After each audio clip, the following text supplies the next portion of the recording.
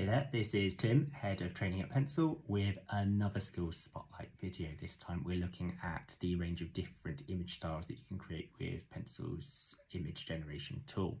We've got a great image. This is one that I prepared during our Prompting 101 video, so if you haven't watched that, go back and have another look.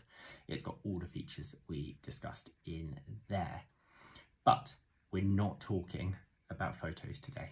And this is very specifically a photo prompt. So what am I going to do? I'm going to change my model.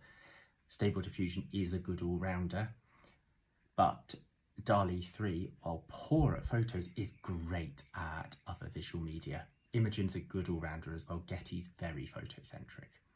So first thing to do is change the medium. I'm no longer generating a photo, so I'm going to change my medium in the prompt, and we're going to go with a 2D computer illustration. That's going to have some other knock-on effects. My prompt was written for photos. I don't really care about the lighting in the same way in this situation, and I certainly don't need to have those camera settings anymore. Instead, I'm going to specify a bit more about the hue, and I'm going to be really specific in that visual style that I want a kind of flat graphic design style. We're going to generate 4 images so that we can see a variety of different results, and we'll see how these come out. So straight away, I can actually see an issue. I'm getting the colour palette through on the image. I've got one with weird framing and some text. I could definitely use negative prompting to get rid of them, but then I've got 2 really strong 2D style illustrations. Moving on from that, we can play around a little bit more with the style. We can do things that are a bit more creative. I'm going to go for an oil painting. So again, I'm not just going to change the medium up here. I'm going to add some extra details. I don't want that flat graphic style anymore. In this case, I want visible brushstrokes.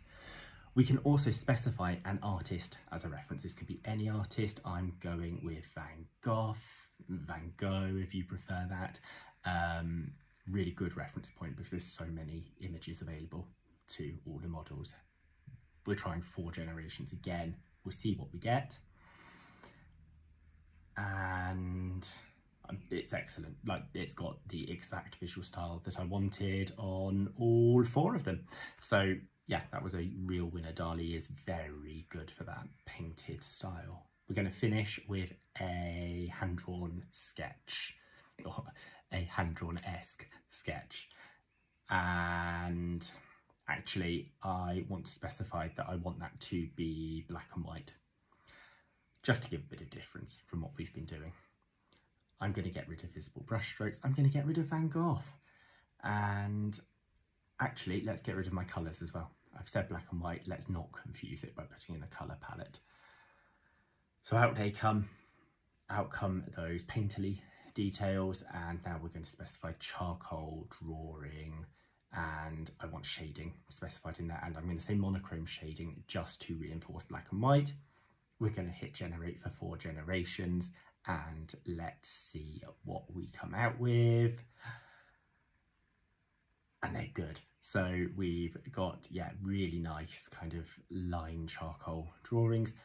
Bit of ginger hair creeping through that. That's my fault for not removing ginger from the prompt. I've clearly confused it by saying black and white and ginger. Looks quite good though. And yeah, a great 4th and final image. So that's not the limit of what you can do. We've done those 4 different styles, but the world is your oyster. AI can generate huge different varieties of image. Keep an eye out for more of these Skills Spotlight videos, and thank you very much. Goodbye.